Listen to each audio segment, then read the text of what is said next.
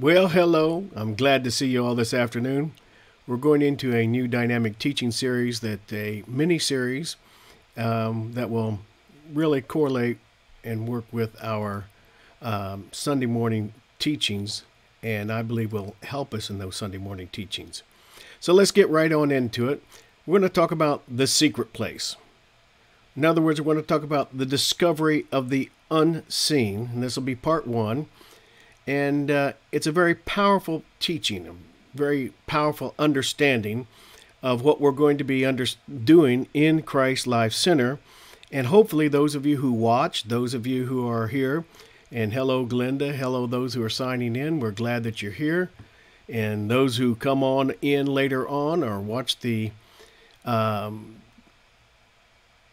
saved presentation, I welcome you. Let me remind you that I'm Dr. Rick Patterson, and this is Christ Life Center.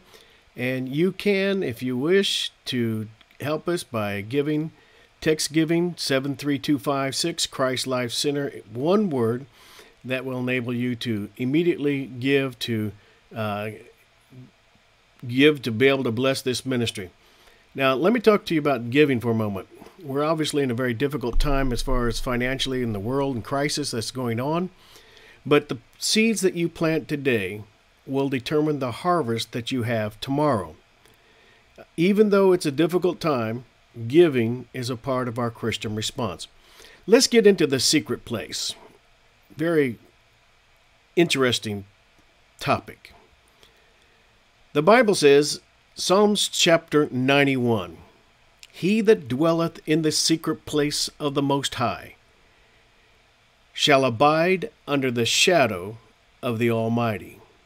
He that dwelleth in the secret place of the Most High shall abide under the shadow of the Almighty.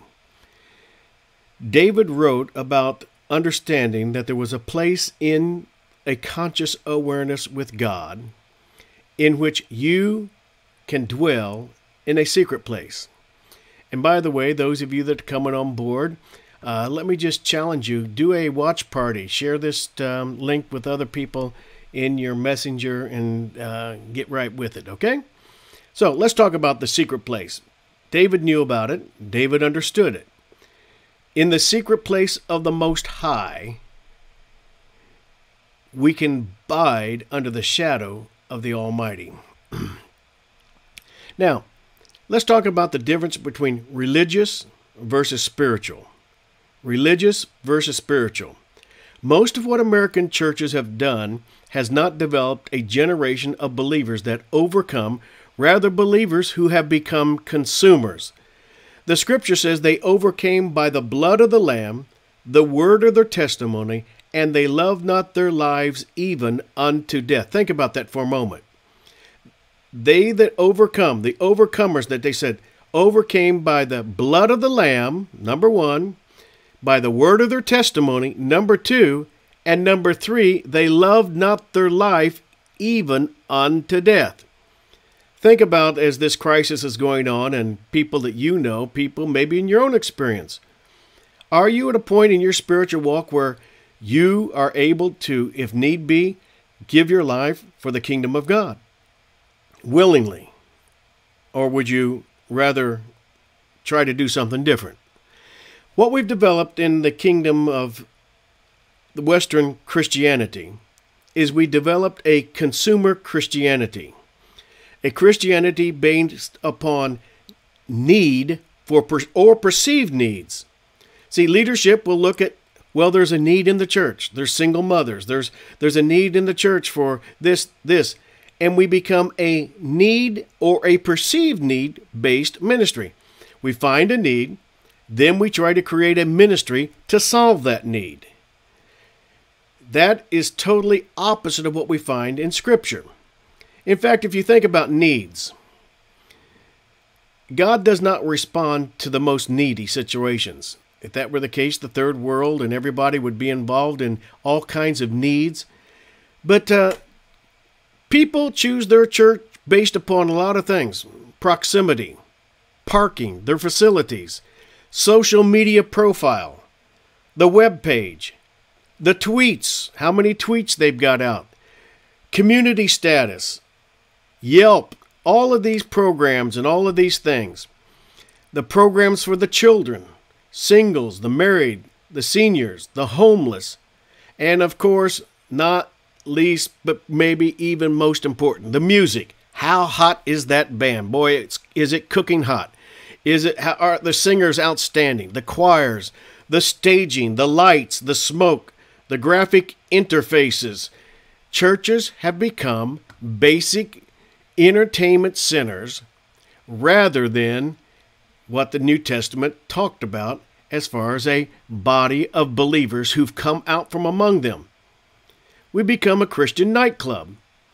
My question for you, does this sound like the first century church? I'm just asking. Now, let's look, and I hope this will bless you.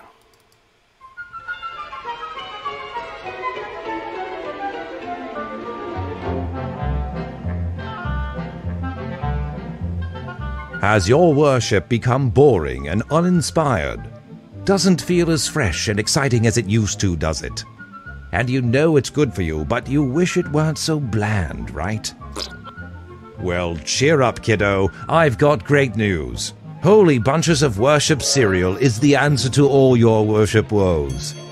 Holy Bunches of Worship is quick, guaranteed to make you feel warm and tingly, and there's no strings attached. You worship when you want, at your convenience. It's worship made easy. Finally, a way to worship that fills you up, but lets you get on with your day.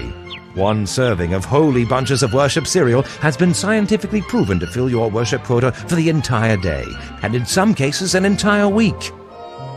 Non-stop worship might have been okay back in biblical days, but that's because they didn't have real jobs.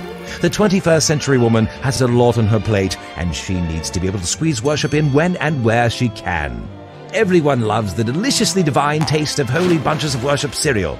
Even cranky old Moses couldn't resist these bunches. Just grab a box and start your day the warm and tingly way. Holy Bunches of Worship cereal, because it is all about you.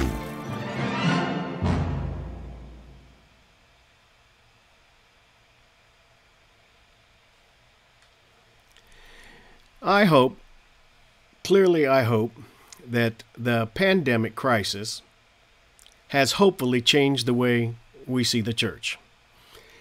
This current world crisis has hopefully awakened Christians and leadership to the realities that most of what the church does is not needed. You see, all the church programs, single ministry, youth ministry, Sunday school, carnivals, rummage sale, car washes, etc. All of those things that churches have been involved with over the years. And once again, welcome everybody. Glad you're with us today. From my point of view, it looks like my face is frozen, but I'm continuing on. Hopefully you can hear me. Churches have literally worn out the saints of the Most High, and now people are realizing through this crisis there's more to Christianity than just another program, another retreat, and another ministry. Yes, churches have created much of what has done to centralize the power of control and, of course, the offerings. Maybe we finally are ready to return to the secret place. Hopefully, we're making that transition. And if you're here today, I hope that transition is going to be a reality in your life. This is going to be a great teaching today. Now, we have literally, Daniel talks about, they wore out the saints of the Most High. When we look at the current world crisis, Christians moving, having to stay at their home and their families, maybe we're awakening to the fact that those programs which we are designed and have designed to control all of your nights and all of your weekends have proven not to be really what the church is all about. Now, I hope that's happening right now. Did all of the endless meetings and conferences create a generation of believers that had the capacity to change the world for Christ?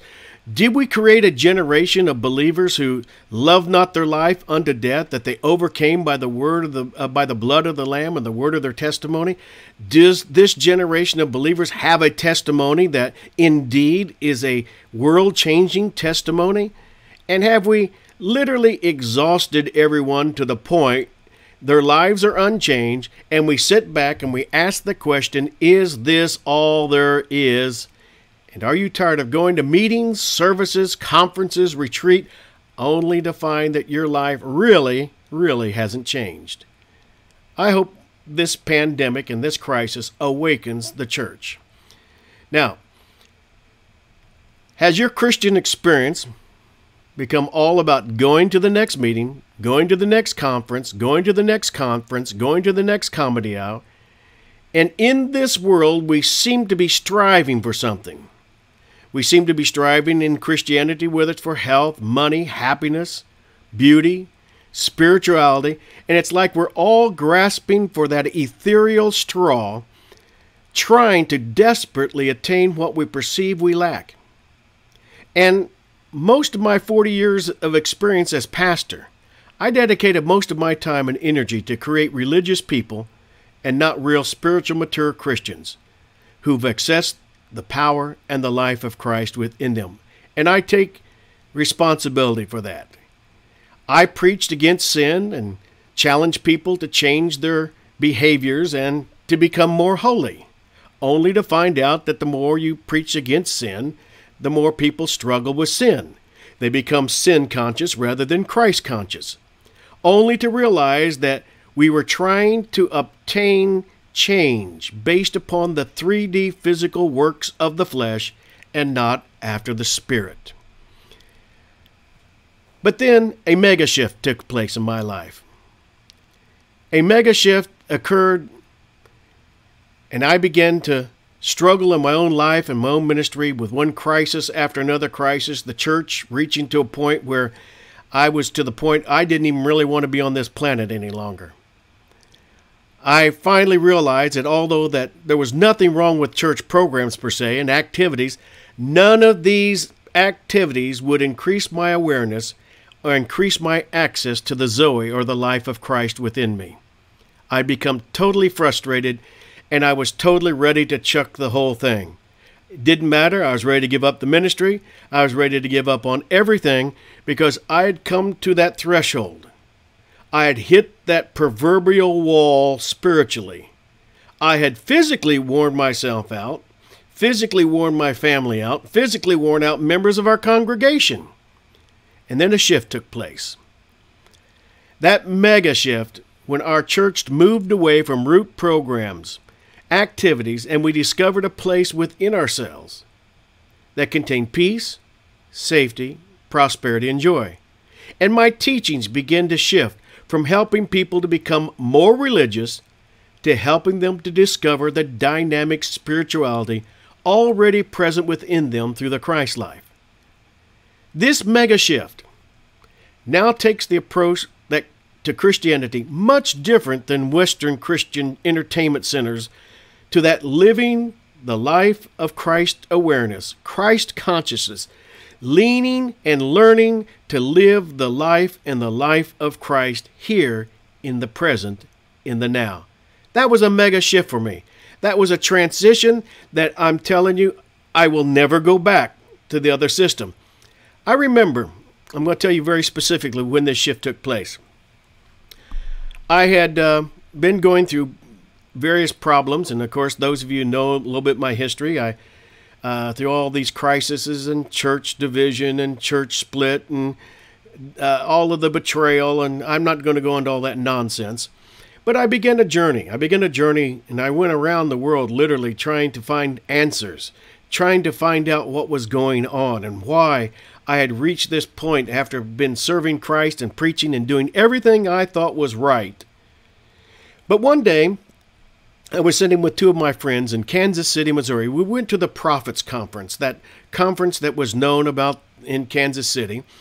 And we actually were sitting in the front row.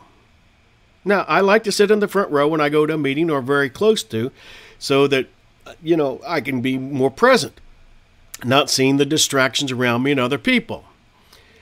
And as I sit there with my two friends, the prophet, so-called prophet, I don't know if it was P-R-O-P-H-E-P or if he was there for P-R-O-F-I-T. I don't know. I'm not going to judge it.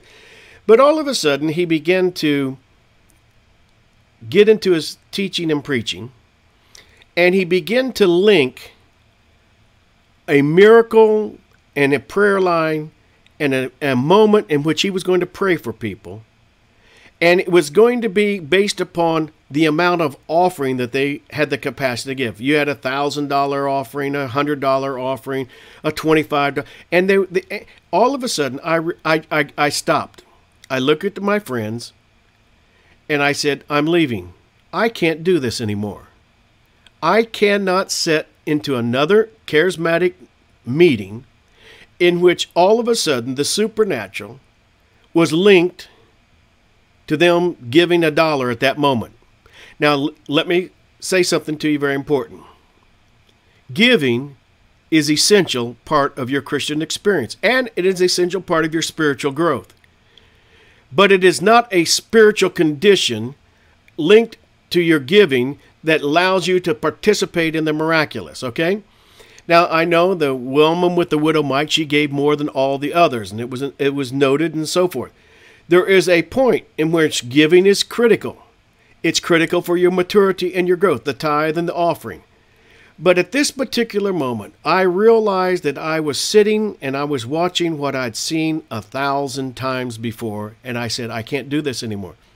And that was the last, I'm telling you, that was the last charismatic prophetic conference I ever have gone to. That was back in 2000, I'm thinking 2002, somewhere around there. A mega shift happened, and I realized I would not be a part of that any longer. That mega shift, okay? And of course, this crisis is causing a shift on a macro level within society today. I mean, we see our economy, we see all of the, I was driving this morning and I was driving around, wasn't going into any businesses particularly, but I was driving from shopping center to shopping center, from commercial areas to commercial areas, and I was noticing all of the businesses that were closing and they were no longer opening up. Literally dozens and dozens and dozens and dozens. And as we are in this mega shift, people are not able to really go to church and participate the way we did prior to. And in many circumstances, that's a good thing. People are becoming less interested in religious activity for its own sake and more interested in spirituality, the Christ life. The world's not impressed by our Christian music programs, our activities that fail to offer inner peace and freedom. Now, I like music as well as anybody. And over the years, we've had some of the major singers and the best concerts and the best musicians and singers and performers in Christian.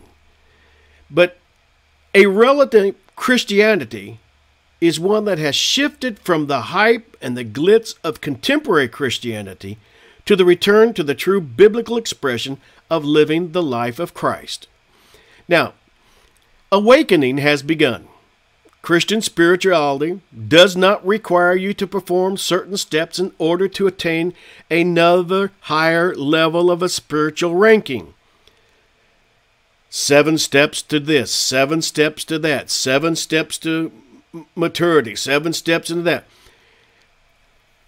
I remember I was on a time when I was in Sedona, Arizona. I sat down in a chair in a bookstore, and I went into a trance. I went into a vision, and I saw this beautiful, beautiful, beautiful mountain in this vision. And in this mountain, there was a road, a white, beautiful road that led to the top of it. And as I approached in this vision, I approached this road. The closer I got to it, I realized that this was a solid marble, highly polished road. No steps. In fact, I would try to step on it and I would slide down. I would try to step higher and slide down. And every time I would try to step on this, I would slide backwards. And in this trance, in this vision, I said, God, how do you expect me to get to the top? There are no steps. And God spoke to me very clearly. He says, there are no steps. You are already there. In that split instant, something changed inside me.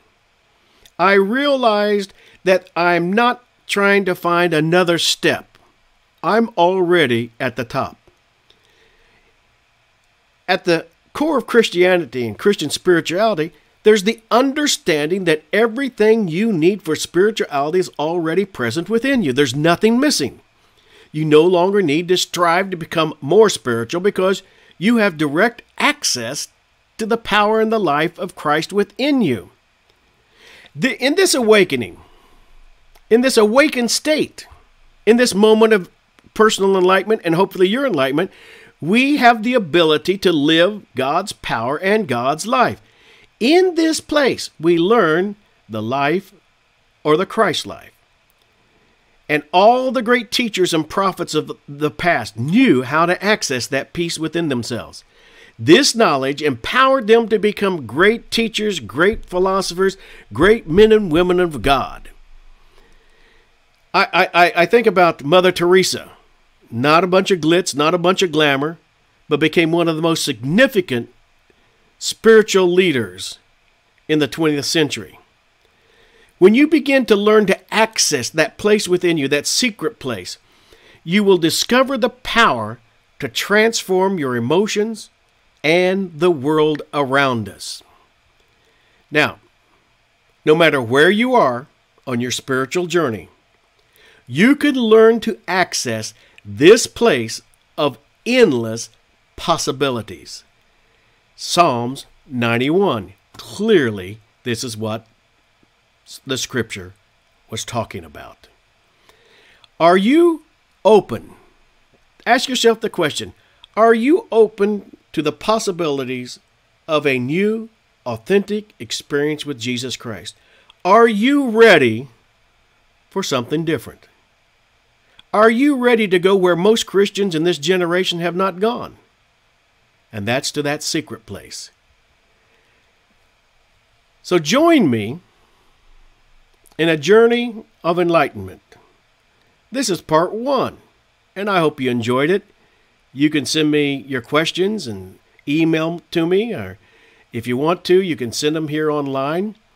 And let me remind you, you can give by texting 73256 Christ Life Center, one word. So with that, today, I want to challenge you and join me again on the next time